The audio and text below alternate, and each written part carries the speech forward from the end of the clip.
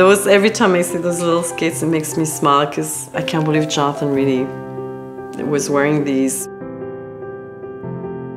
I guess I got a nice little pair of Bauer skates from Canadian Tire, and I don't think I had any ice nearby to skate on, so I had to kind of go through the motions on the living room carpet.